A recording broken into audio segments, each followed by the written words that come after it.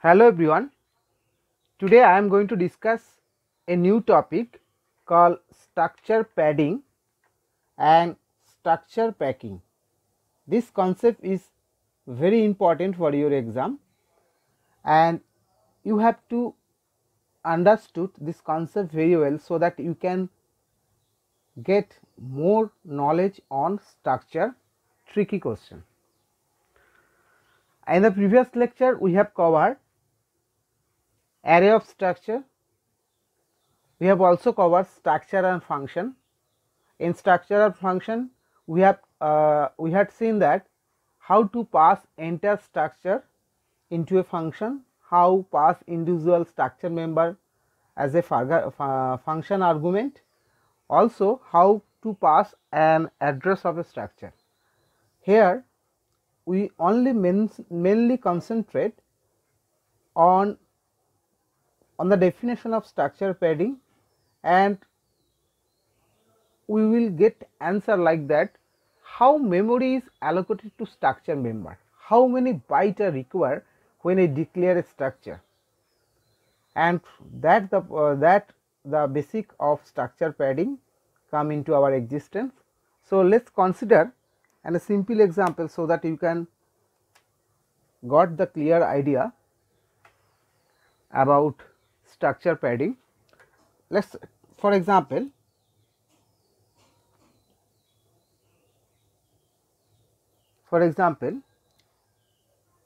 we have an structure named struct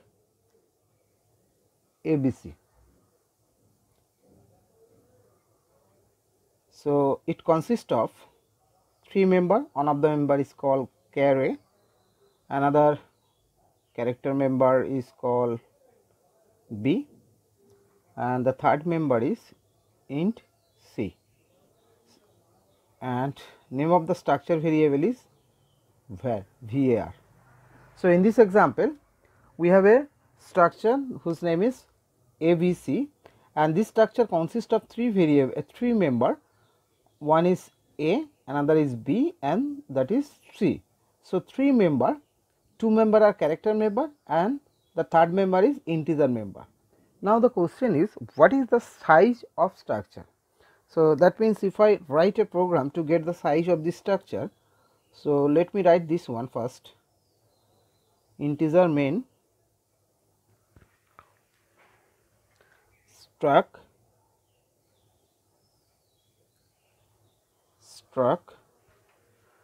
ABC.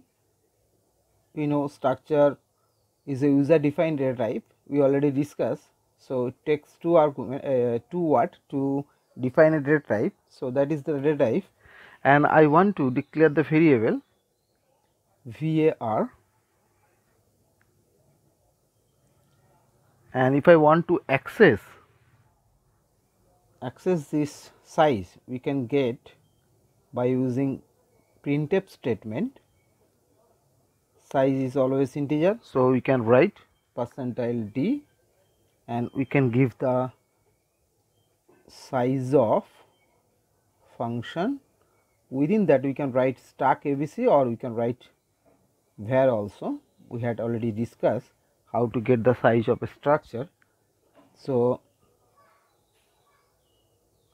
and if I run this program, what will be the output? The output is 8. That means size of the structure is 8 byte. But if I think why the size is 8 byte, so in my computer I considering the size of character is 1 byte, so that is 1 byte, that is 1 byte, and that is 4 byte, assuming that I am using 32-bit architecture. So that is 4 byte. So size of integer is 4 byte, character is 1 byte, and character is 1 byte. So total how many byte? 6 byte. But when I am just run this program, I got 8 byte. If I want to get the size of this structure, I am getting 8 byte. Why I am getting this 8 byte? So let me know. So we can say that how memory is allocated to this structure, that I am getting 8 byte. That is why the picture of structure padding come into our existence.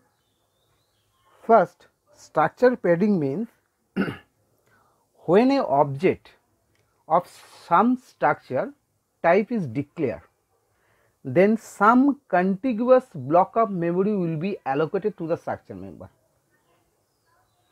right. So when an object, you already know that this is my structure object, or you can say structure variable, some contiguous block of memory will be allocated, right. So 1 2 3 4 5 6 7 8, for example. So contiguous block of memory will be allocated. So variable a, member A will be allocated to this location, then char B will be allocated to this location, then char C will be allocated this 4 byte of location, right. So that is C. When I am repeating this statement again, when an object of some structure type is declared, then some contiguous memory location is allocated to the structure member. So here is the contiguous memory location. So first A will get this location 1 byte, then B will be get 1 byte, then C will get the remaining 4 byte. So how many byte? Actually 6 byte will be the answer, but it's wrong. Why wrong? Because we know that before need to understand about the why it is I am getting the wrong answer, we have to know the concept that is called word. That is called word. What does mean? Processor does not read a single byte at a time from memory. It reads one word at a time. One word at a time. So processor does not read 1 byte of memory location at a time. It reads 1 word at a time, and 1 word consists of 4 byte. If I use 32-bit computer, if I use 32-bit computer architecture, then, or you can say, if we have a 32-bit processor, then it means it can access 4 byte at a time, which means what size is 4 byte. And if I use, or if I have a 64-bit processor, then it means that it can access 8 byte at a time, which means what size is 8 byte, right. So if it is 32-bit processor, then it will read 4 byte at a time, and if it is 60-bit processor, 64-bit processor, then it will read 8 byte at a time. I am assuming that I am just using 32-bit processor. So what will happen in 32-bit processor means at a time we can access 4 byte. Now what is the problem here? I know that manually if I calculate, the size should be 6 byte, but if I run this program, I am getting 8 byte, right. I am getting 8 byte. So why I am getting 8 byte? Why? So why I am getting 8 byte? Actually, it is correct that when an object of some structure is declared, then contiguous memory is allocated. So if I use 32-bit computer, so 4 byte will be accessed at a time, then again 4 byte will be accessed at a time. So that is one CPU cycle we can access 4 byte at a time, right. But in this example I have declared 3 variable, 3 member. So one of the member is character, that is A, second member is B, and third member consists of 2 cycle, this place and also this place. So I am just, there is no problem with char A and char B, right. But if I want to access the integer C, how many cycle are required? 2 cycle are required from, because if I read one word, we can read A, B and 2 byte of integer C, and remaining 2 byte we have to use another cycle. But if I individually want to access the integer C, 2 cycles is required, this 2 byte from this cycle and this 2 byte from this cycle. So unnecessary we have to use, or we have to require 2 cycle of CPU time. So the concept of padding come into the picture, that we can save the number of cycle, by using the concept of padding. I am repeating this word, I am repeating this sentence. We can use padding to save the number of cycle by using concept of padding. Okay.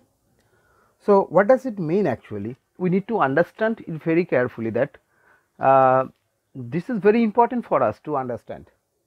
So it means that if I use the padding, we can reduce, if I use the padding, we can reduce number of CPU cycle. So what is the allocation would be? So let me explain. Suppose this is my first character, that is A, and this is my second character B. So 1 byte 2 byte, so remaining 2 byte, third fourth will be empty. So that will be empty, and next contiguous 4 byte will be allocated to the member C. So what will happen? So if I want to access the member C, then we need only one CPU cycle,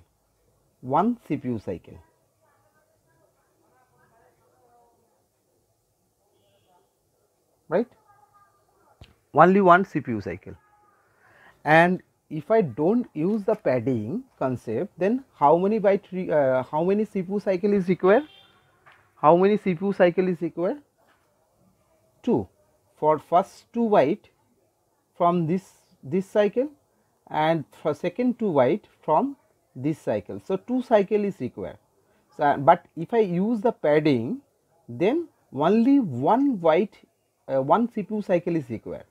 But at a time we are just wasting our memory, because size of the memory will be increased, but we can reduce the CPU cycle. That is the concept of padding, right. So if I use this one, so how many byte are required? So this is 1 byte, this is 1 byte, and char B will also take 1 byte. So 2 byte plus 2 byte is empty, right, 2 byte is empty, then that is the empty, and next 4 byte for integer. So how many byte? 4 to 6. If I add up all those things, I will get 1 2 2 plus 2 4 plus 4 equal to 8 byte. That's why I am getting 8 byte in my computer, right.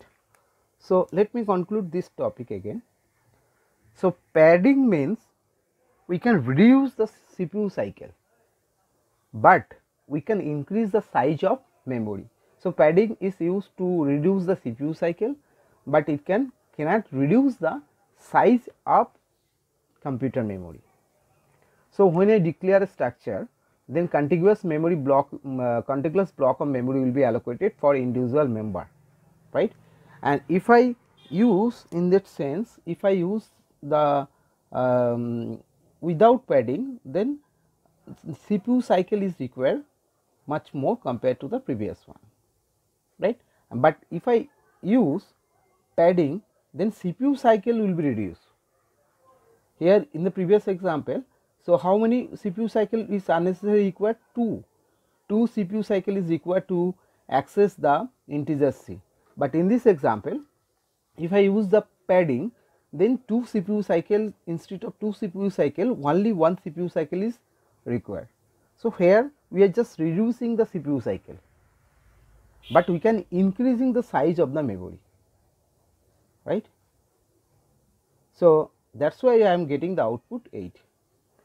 Now the next question is, so what happen if I change the order of member?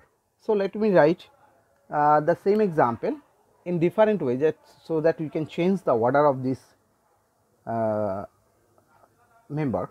So I am writing stack, I am taking the same example A, B, C, and let me write in another way.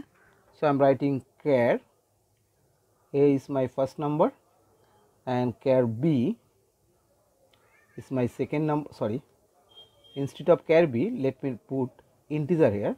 So integer B, or you can write integer C. Integer C is my second member, and char C, or you can write char B is my third member, right. So here first is character 1, 2, 3, 4, 5, 6, 7, 8. So character A will be occupied here, right.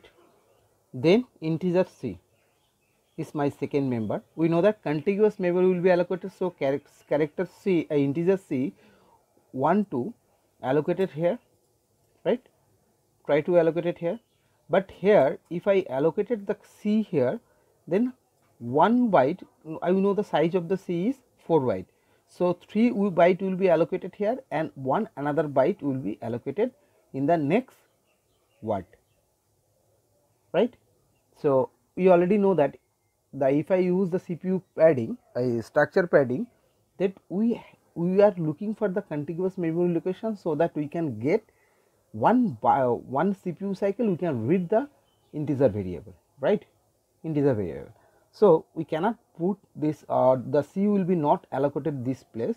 So this place will be empty, this place will be, or this room will be empty in our memory, and C will be allocated here, C will be allocated here to get the 4 byte, C will be allocated here, right. Next, the next character is, so first 1 byte is required to allocate this character A, and then the remaining portion is empty, and after that integer C will be allocated next contiguous memory location. The next member is B will be allocated next subsequent 4 byte area, okay. So C will be, B will be here. Though here only 1 byte is required to store, but whenever the processor will read the character B, it will read the whole 4 byte. We know that in 32-bit processor, processor read 1 word at a time. That means that 4 byte will be accessed at a time. Though it is 1 byte is required to store, but when it will read, it will give read the whole 4 bytes. That is why whole 4 byte is required to read the variable, character variable. So what is, how many bytes are required to access this A, C and B? So it will take 1 byte, 1 word, that is also 1 word, 1 word, and that is also 1 word. So how many byte? That is 4 byte, that is 4 byte, that is 4 byte. So 3 into 4, that is equal to 12 byte. So what will be the size if I change the order of member? I will get the output is 12 byte, right? So that is all about the padding. So structure padding means we can reduce the CPU cycle, but we can increase, but the size of the memory will be increased. That is why I will get the different value. In the next lecture, I will explain with an coding example of structure, so that you can get the clear idea about the structure, how we can use the structure. And in this coding session, I will also discuss about structure padding, which is very important concept, and I will also discuss about the difference between the structure padding and structure packing. In a coding example, I will show that.